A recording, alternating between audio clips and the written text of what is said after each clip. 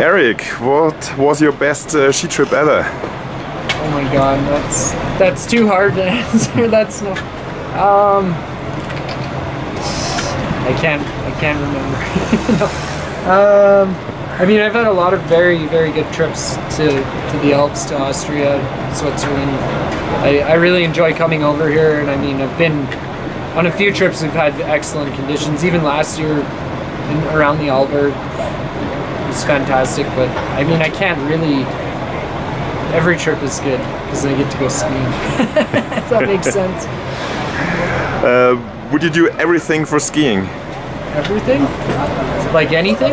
Anything, everything, risk anything. Well, I mean within reason, but yeah, I think I've lived probably most of my life with that is the main, you know, drive, the main focus is how do I become part of the ski industry, how do I work in the ski industry, and how do I get to ski as much as possible, so yeah.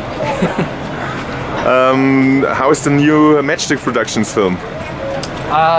Yeah, I just saw the, what is it, Fade to Winter, and I liked it. It's narrated by Greg Stump, who's like the legendary North American kind of new school filmmaker of the 80s. And I filmed with him a little bit last year, but unfortunately on that trip we had really unfortunate conditions. It rained on the pillows, so I'm not really in the movie. For skiing, there's a few shots of me mounting skis, but no, I like the movie. I think they did a good job. They kind of focused on, you know, having fun and dealing with challenging conditions, because last season globally wasn't the easiest season to film skiing, I'd say. Which movie do you like best? I mean, there's so many good films, but I definitely, my memories of the movies are from like the late 90s and early 2000s, when I was a teenager with a very like moldable mind, and you know, some of those early Matchstick movies and TGR movies and Poor Boys as well. Like, I was a big fan of the whole new school kind of jibbing culture as a teenager, so those are what I think of when I remember ski films, I guess. What do you think of Germany, because you were there? Yeah, no, I really, actually, I'll let that bus pass through.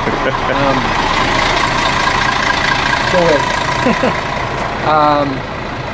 Yeah, I mean, I've been fortunate. I've come to Germany several times, working with Dynafit, you know, based in Aschheim, and had a lot of fun. I was in Munich for the big Bayern München final. When I was there, this was an amazing experience, and last year I finally got to go to Oktoberfest, so I have a lot of good German friends now, and it's always a good time to come over. Good for the last question. What do you think? Do beer and freeride match? Yes, I would agree that beer and freeriding beer is the lubrication that keeps the ski industry, the freeride industry together, keeps it running. Okay, thank you very much. Yeah, no, thank you guys. It was a real pleasure and a fantastic day up there. It was. All right. Thank you.